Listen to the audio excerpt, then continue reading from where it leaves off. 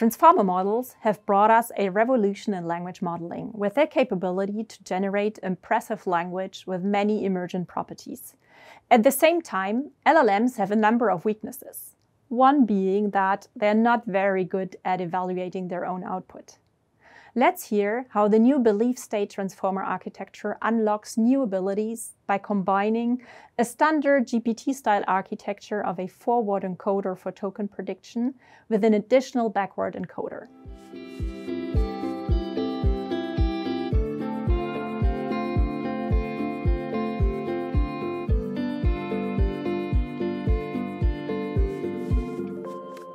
I'm John Langford. I'd like to tell you about belief state transformers, which is a new paper we have in arXiv and which is also accepted at ICLR. There are many co-authors in this paper. I'd like to thank them, particularly Edward, who did much of the work here. To start with, let's talk about standard GPT-style transformers. In standard GPT-style transformers, you have a sequence of symbols which are going into a forward encoder. And then the forward encoder outputs some information to the output head, and then the output head predicts the final token. So this is a straightforward approach, and yet amazingly powerful. It's the key backbone behind GPT-4 and other language models. For the purpose of research, though, we need to have something to think about, to complain about. And I'm going to complain about self-evaluation. Often these language models can't be used to evaluate their own output too well, because the generation of the next token is done by exactly the mechanism you would use to evaluate it in that output head. So this is kind of like grading yourself, and like grading yourself, you can miss things that an independent grader would actually see pretty well. All right, so a belief state transformer changes the architecture, and sometimes it's taking two transformers and grafting them together. One of them is going to be the standard forward encoder on the prefix. And then we're also going to have another transformer, which is a backward encoder on the suffix. These are both going to put out some information, which goes to the output head. And the output head is going to predict the next token and the previous token. So it's the next token of the prefix and the previous token of the suffix. Something to worry about with these transformers is the computation. So the belief state transformer is obviously doing more computation. But it turns out that this more computation is only a constant factor of more computation. And the key observation here is that in the forward encoder, just doing the attention, which you're going to use in a GPT-style transformer, is already order n squared. Every token looks at every previous token in order to figure out what information is necessary to predict the next token. In the belief state transformer, that happens twice. You have two different transformers, each with their own attention. And so you pay a factor of 2. And then in addition, you're going to pay because the number of times you evaluate the head, the output head, is order n squared because there are order n squared prefix-suffix pairs. So there's a constant factor increase in computation, which is problematic, but it's not like at the end of the world. You can subsample or things like that. And what you get in return is order n squared gradients rather than order n gradients. In a standard GPT-style transformer, you only have order n gradients because you only have order n symbols and you get 1 gradient per symbol. Here you get order n squared gradients because you have order n squared prefix-suffix pairs. And that means there's many more ways to get information out of a sequence, and that unlocks the possibility of learning new things that were previously unlearnable. Okay, so now let's go on to the belief state.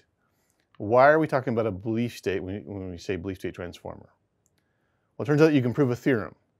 And this theorem says that the output of the forward encoder is a belief state for the prefix. So what that means is that the output of the forward encoder will converge to all the information necessary to predict the future.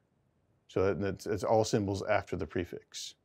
So that ability to create a compact belief state is new with belief state transformers. It's something that previously we only really know how to do with state space machines. Okay, so let's try this out. Looking at tiny stories. Tiny stories is a data set where you have a bunch of children's stories, which are generated by GPT-4. We're going to feed a prefix and a suffix into our system.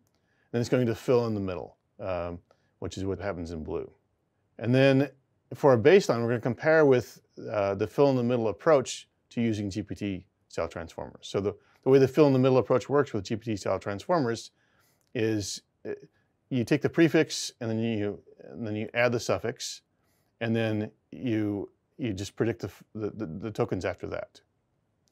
So that works reasonably well. This is very commonly used.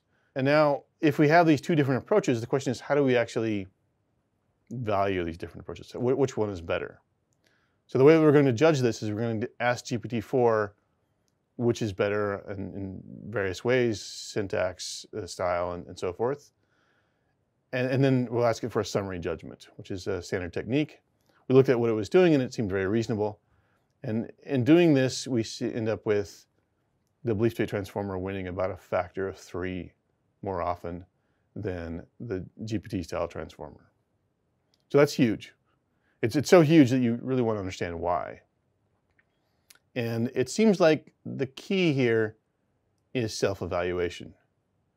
So under the hood, we're actually running each of these, say, 120 times using a beam search. The code for that is on the right. So given the beam search, you have several different possible completions. And now, how do you choose which completion to actually use? Because you have to pick one of these. So you're trying to pick a completion. And if for the GPT-style transformer, there's only one way to really do this. The way is you take the next head and you use it as a probability function, and you look at the probability of the sequence of tokens which is produced. That works reasonably well. It actually does improve picking out a high probability sequence of tokens versus a lower probability sequence of tokens. But it's not as much as you get with the belief state transformer. And the reason why is this self-grading issue that I was talking about earlier. There's many ways that a system can be blind to its own mistakes. With the belief state transformer, though, you have another option, because the next head can instead condition on the generated data and run over the suffix in order to value the generated data. So that ability to condition on generation rather than evaluate the generation ends up being amazingly useful in terms of giving you a more honest valuation of the generated text. All right, so just to summarize, we have this belief state transformer. This learns a compact belief state, which is a new thing in transformers. It gives us a way to have a simple set of values which summarizes all the information we need to predict the future. And this seems to provide a very strong form of self-evaluation, which is potentially very useful in many situations where you're trying to use test time compute, or even using test time compute to further create training data. So there's more in the paper. There's some other things that you can do with the belief state transformer that are kind of new. I think the biggest question in my mind is what happens when you scale this up? And of course, we're working on that. That's one of the great things about being at IMSAR. They have some GPUs to scale this up to much larger data sets. So stay tuned, and thank you.